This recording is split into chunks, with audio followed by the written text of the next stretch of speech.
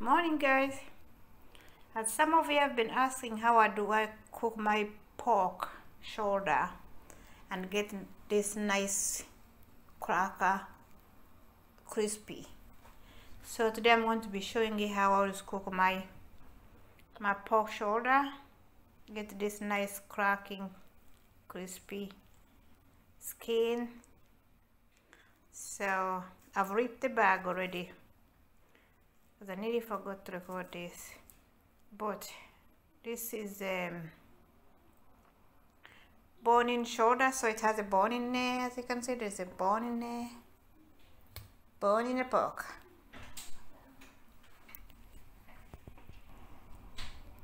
So I'll be needing my salt, some lemon juice. Lemon juice is everything when you're cooking pork.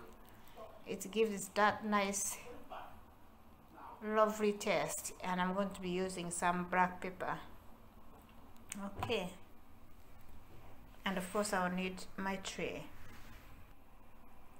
So it's already rolled, it's already tied, the bone is in there. Sometimes the bone is very little, and the price of this honestly was amazing. It was £8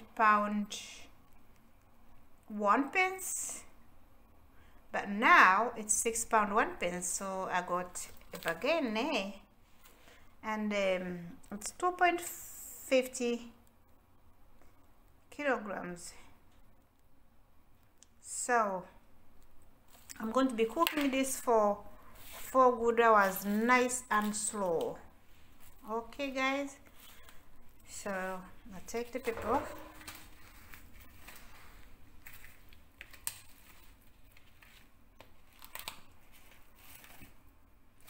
Put the pepper on my chopping board. It's huge. This is pork shoulder, is huge, as you can see. This will feed us, me, my husband, our son, and may be able even to get another part today and tomorrow. We're going to use it two. This will be for 2 meals, guys. You can eat all this one day, get fat, and you don't want to be getting fat. So I'll have some black pepper in my bowl. Black pepper, like half teaspoon of black pepper, and I'm going to be using 1 teaspoon of lemon juice. This 1 teaspoon would be enough, and half teaspoon of black pepper, which I've already put in. That one there. And I'm going to be putting in salt. I need to measure it, like salt. I'm going to put on there.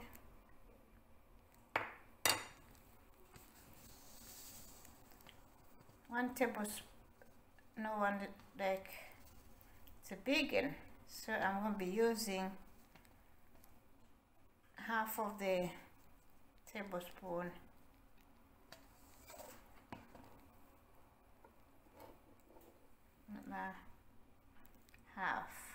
Half in there, in your lemon juice and black pepper, and I'm going to mix them up.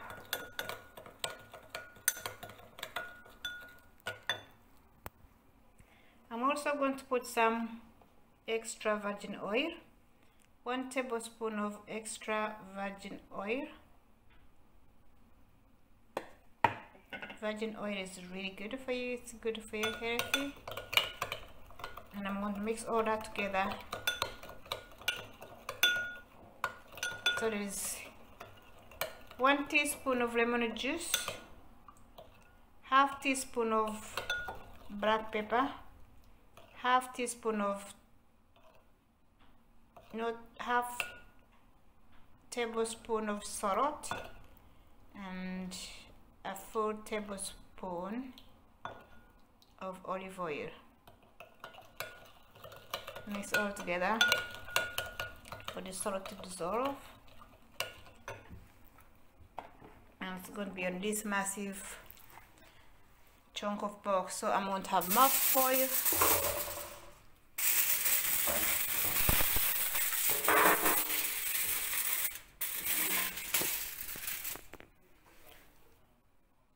So I've got a chunky bit of my shoulder pork on top of the foil on my tray, and with my mixture of lemon, pepper, salt, olive oil, it's going to go on top. And I'm not a chef, but this is how I always cook my shoulder pork, and it comes out lovely, nice, crispy, tasty, flavored, absolutely beautiful. So if you love how I cook it, or let me know how you cook yours, comment down. And of course, don't forget to subscribe to my channel.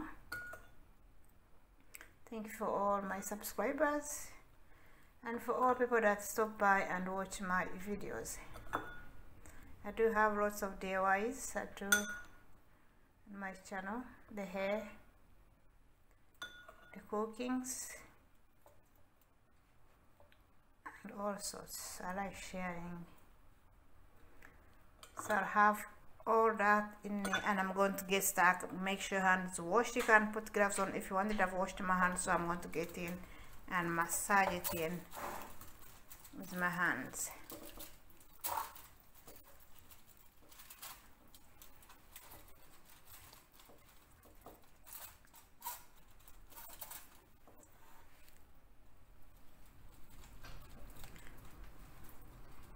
So after that, I'm going to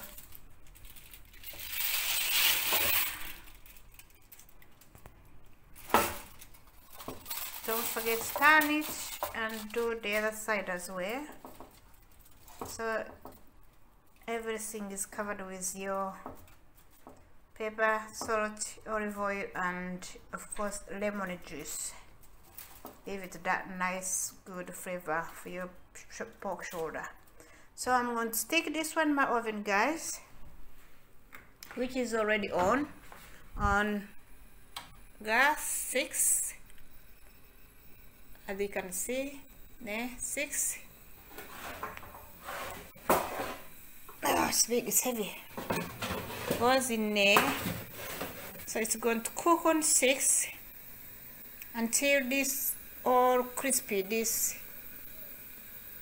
crack is starting to crack up. Then I'm going to reduce it to 5 to cook slowly, and I'm going to cover the foil, all these bits, the meat, and I leave this one out open, the cracker out open, so it cooks nice and slowly.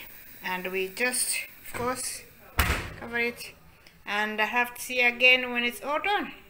So this is how my pork is looking like after an hour of being in the oven. So what I've been doing is just taking it out, get the juice, and put it on top, so it makes that nice crack and nice and crispy and not so dry, but just in between.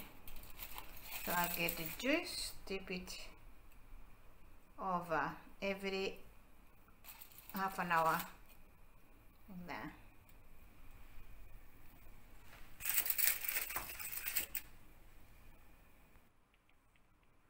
So I get the juice again, and I will tip it over on my pork shoulder. Look at that. This is how it's looking like after an hour being in the oven. Okay, guys. So every half an hour I take it out, and I will pour some juice of its own. That's why I like to put the foil underneath, so the juice is nice and clean on the foil, not making the tray start smoke up and everything. I just like it being on a foil like that.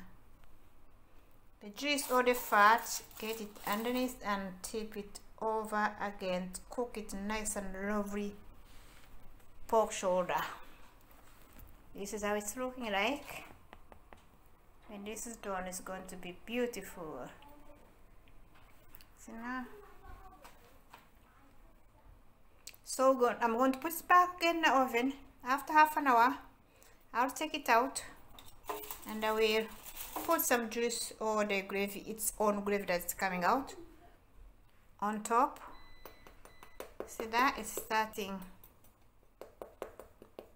to get a bit harder, the cracker. A nice cracking pork shoulder. Alright guys, so I'll see you when it's done, I think. Guys, after 2 hours of my pork shoulder being in the oven, I'm going to take all this out. Can you see that? I'm going to take all the cracking out and I'm going to place it in the oven, and I'm going to cover the whole of this with foil, and I'm going to put the cracking on a separate foil and this one all wrapped in a foil, and put it in again for another 2 hours. But as you can see, the cracking is coming out nicely. Look at that. So I'm going to take all this out. You can see this all going to come out and going to be placed on a different foil, different tray, sorry. That's going to be on a different tray, and I'll wrap the rest of this on a foil and put in for another 2 hours. Okay, so there is my cracking on a different tray, and there's my pork shoulder. This is all going to melt. This all fats are going to melt on here. That's why I'm using to tip over this fat, so it makes it nice and soft while it's cooking. So I'm going to go ahead, wrap this all in a foil. It's going to be covered with a foil, and this one is going to be pressed in so it cracks up nicely. This one, okay. So the crack is pressed on a different foil, as you can see, to crack nicely, and the pork shoulder all wrapped and pressed back on a tray separate as well. Okay, we'll see when it's all finished. So guys, after 4 hours, let's take it out and see how all went. It must be cooked over nice, all wrapped in a paper. I've got my crack out already. This is hard, like nice cracking. Here this, guys. Can you hear that? That's absolutely lovely cracker. So let's get the pork shoulder itself out and see how it is. See, that's our pork. So our pork is ready. Let's have a look. I like to put in a foil after taking the crack out to dry itself, and then the pork is absolutely lovely and beautiful, nice, tender, moisturized, and absolutely. I'm not a chef, guys, remember, but this is, oh, look at that. You see now coming out with the foil? This is it. I just do my own things, and it just comes out beautiful. So I thank God for my skills of cooking. So look at that. Look how soft it is. You see now, guys? Look at that. Look at that. That's how the pork cooked in a foil, lovely and tender. That's only a little bone which was in there. The whole of this is just meat. So just pork, the whole shoulder. Look at that. So much is on everything, guys. You enjoy this when nice cool done. So guys, this is how it came out. For some of you are asking how I do cook my pork, and finally finish it and see how soft it is. Look, cook it in the foil. It don't want it to dry, just nice and moisturized and super lovely and tender. Look at that. It's beautiful. So guys, I'll let you go, and I have seen my another video. Please subscribe, like my channel, and I love you all, guys. Have a nice day. Look at that, guys. How beautiful and lovely and all. And look at the crackers. So Look at that. This is lovely pork shoulder. Absolutely cooked raw and soft the way I wanted it. So now it's absolutely lovely. Look at that.